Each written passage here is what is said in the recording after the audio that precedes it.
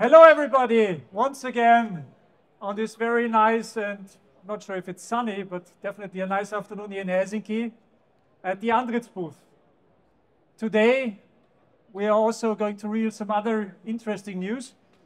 We just talked about green hydrogen, and the next topic is carbon capture. And for that reason, I would like to invite my colleague Klaus Bernthaler on stage. Klaus? Big applause for Klaus. Similar to the presentation we have had before with Peter, it's also an internal startup within ANDRITZ, which has been around for 3 to 4 years now. And it was one of the technologies where the management board decided that it's really important to move this technology forward. And as you're all aware, carbon capture is a hot topic at the moment for almost everybody who is in the pulp and paper business. And prior to this meeting, I asked Klaus, what would be the best outcome of this presentation? He said, ideally, someone would raise their hand from a pulp mill and say, let's go for it, let's give it a try. So if there's someone around here who is running a pulp mill, please come a little bit closer to really listen to the presentation. Klaus, I brought a container here. It's a bottle, actually, which I just stole from our barista. Does it work with CO2 capture? Yeah, I think it's a pressurized vessel. We could store some CO2 in it, but it's a very small amount. No? It will not really contribute, but it's a showcase. No? We need a lot of these bottles to store it. Thank you, Klaus. Maybe you can give us a little bit more insight into this technology. Thank you. Thank you. So, welcome to this presentation. I will talk about carbon capture, CO2 removal. The first topic is why we're doing it.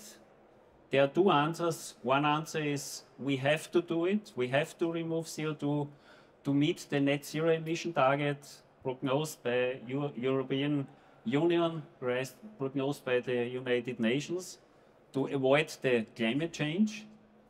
But it's not all. There's also a topic, what is shown here. Can we make business out of carbon capture, CO2 removal? And our answer is yes, we can. Maybe not now, but maybe in the short future, in the long-term future, because just this is one number, 11 million tons of biogenic CO2 are used by 2030 in the European Union to meet the targets. No? And when we consider where does biogenic CO2 come from, there are not so many sources for that. So just a very simple equation. All the pulp mills globally emit currently about 326 million tons of CO2 per year. And just to replace the fossil fuel, what is currently used for shipping, by renewable sources would require about 690 million tons of CO2. So this means the CO2 from pulp mill is a very valuable source in the future to produce synthetic fuels, what Henrik already introduced and also Peter mentioned, and this we need for a net zero emission target. So what are we doing? This is the slide what already was shown by Henrik. This is shown what ANDRITZ is doing in total. So we are doing everything to produce e-fuels, and our portion is the carbon capture shown in red here. And when you remove the CO2 with a carbon capture plant, you have different possibilities. You can go for sequestration. If it is not biogenic CO2, then to remove it for all the time from the environment, you have to store it underground, or you go for the production of synthesized fuels, of e-fuels. We are talking here and now about carbon capture, CO2 removal. So what are we doing? In generally, we are doing all the work necessary from starting of the elaboration of feasibility and FEED studies, so to develop concept for the clients, how to remove the CO2, what is the best system to remove the CO2, and therefore typically we're doing studies, feasibility FEED studies. Then we have ready pilot plants. These are mobile pilot plants for our different technologies to test it, to to bring it on a site, to test it, to demonstrate how the process will work, because every source of the CO2 is a little bit different. If it comes from a pulp mill, a cement plant, a steel plant, you have to take care of that. And then we are realizing this plant either in a compact size or in a large size. And this we do on an EPC basis, including up to turnkey, whatever is required by the clients. This is our scope. This is a flow diagram of our main process. It's chemical absorption. What is shown here is a chemical absorption using amines. Without going too much into details about it, just some highlights about this technology. The first topic is what is shown here as the condensation scrubber. So first topic is pre-treatment is very important. You have to remove all the acidic components, all the fly ash, all the dusts before you go to carbon capture, because you have to avoid that the amine solution is degrading. And for that, we have experience of more than 40 years of flue cleaning, so we can definitely design the system very well. The next step is then the absorber. It's shown here. It's a quite high absorber where we absorb the CO2 in the flue gas with an amine solution or also with a hot potassium carbonate solution. It's a comparable process. It is absorbed in the amine, and then it will be desorbed in the desorber at higher temperatures. And then the clean CO2, or let's say the almost very clean CO2 is released. And this is a recycle process. So this amine solution is returned. It is now removed the CO2. It's a lean amine solution over heat exchanger and preheated up.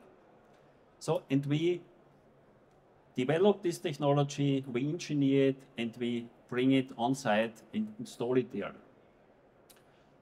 What is important to also understand, also this carbon capture is a technology which requires energy. It is shown here, 2.7 gigajoule per ton of CO2 removed. So in other units, these are 750 kilowatt hours per ton of CO2. So quite a high amount of thermal energy needed. And around 150 kilowatt in addition is needed in electric power, but also including the liquefaction. So this is a topic which really has to be investigated.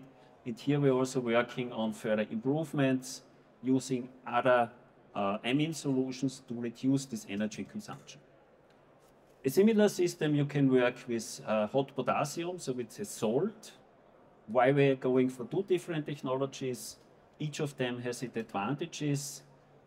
Working with hot potassium, you need higher pressures, but you will not see any degradation. So degradation means that the amine, after some time, it decomposes. You see a little bit in the emission. You have to remove it. You have to renew it. There we have benefits with salty solutions. So all of that we can elaborate in detail when you have interest and give you the best solution for your requirement. After this process step, we have the CO2 available around 2 to 3 bar. It is quite clean, up to 99%. But for the further use, you need another treatment. On the one hand side, you have to remove the water because it's coming out from the desorber as a solution of water and CO2. And you have to remove non-condensable gases, oxygen and nitrogen. And this is done in the stages of compression and liquefaction. And also for this system, different technologies are available. We're working here together with sub-suppliers. We have our own solutions available, so to deliver the CO2 in the quality and in the stage you want to use it. You can go for pipeline transport. So there is a big project under development in Europe for installing a CO2 pipeline. There typically you need CO2 to be compressed supercritically to 130 degrees. You can liquefy it, transport it with trains, with trucks, for further usage to provide e-fuels or for sequestration. And for this, we have the right technologies available. I already talked about the energy topic, no? And we realized energy is an important part. Similar as for what Peter already mentioned, green hydrogen, electricity is a big topic. We need a lot of thermal energy for the amine process. We also need electricity. And also for a carbon capture plant, when you have a lifetime consideration, the OPEX costs are the main costs. You can say when you calculate a 20 years lifetime, about 70% of the lifetime costs are based on OPEX costs. 30% are the CAPEX costs. So the main question, or one important question, is how to realize a carbon capture plant with the optimized OPEX cost. And we call this integration of a carbon capture plant in any industrial usage. If it's a cement plant or a waste-to-energy plant or a pulp mill.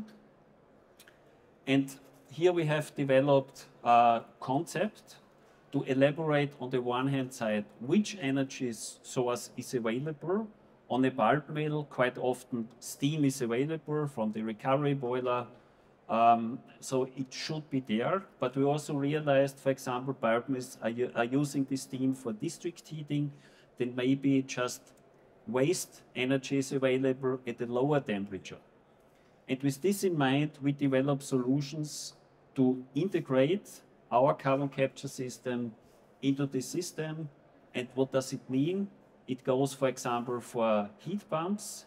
If you have low-grade waste, you can bring it up. It goes for the elaboration of low-pressure steam, what you can use so that you end up in an optimized concept. And this, we saw it is a very important task, what we are developing. And it's a base case to really realize the system and to also make it economically feasible. And this is one example where we did it for a waste-to-energy plant, not for a pulp mill, but a waste-to-energy. And the interesting topic is we compared here two solutions, one using the thermal energy directly from the boiler, the other one using a heat pump, using the waste energy. And the outcome is what I already mentioned from the CAPEX cost. A solution with a heat pump is, of course, more expensive, but from the overall cost over the lifetime, a solution with a heat pump is quite attractive with a payback of 6 to 8 years, I would say. So this heat integration is a main topic for the installation of carbon capture projects. So let me show also one of our references at the end of my presentations. We installed this plant. This is a demonstration plant removing 2 tons of CO2 per day in Rohrdorf. This is a cement plant. Cement has the topic of non-avoidable CO2 emissions coming from the CO2. And this is a full-sized amine-based system with a compression up to 80 bars. And this is stored in bottles, and it is further treated so that it can also be used for the food industry to prepare any product out of it. This plant is in operation since 2 years and works quite well. Similar plant we have installed after a steel factory in Austria, in Linz. And we are, of course, ready for any future project. So in case of any questions, ideas, concepts, partners who are interested, I'm here and be happy to answer this. Thank you. Thank you, Klaus. Once again, since we are now here in Helsinki, and earlier we had a discussion, why does it specifically make sense here in the Nordic region to start a project like this? Yeah. I think one topic is what was already mentioned before. Energy is quite cheap, it's reasonable here, and energy is also required for the carbon capture plants. The next topic is you have a lot of biogenic CO2 emissions. So pulp and paper is a large industry here. There is the source of biogenic CO2 available. What is the prerequisite to produce e-fuels. And the third topic is that the fundings are quite attractive. You see it also that many projects are developing to produce e-fuels, and for that biogenic CO2 is required. So I think it's a starting point. We see here also many projects in development stage where we also participate as supplier. Thank you. So with all these very positive prerequisites, I would like to thank Klaus again for his presentation.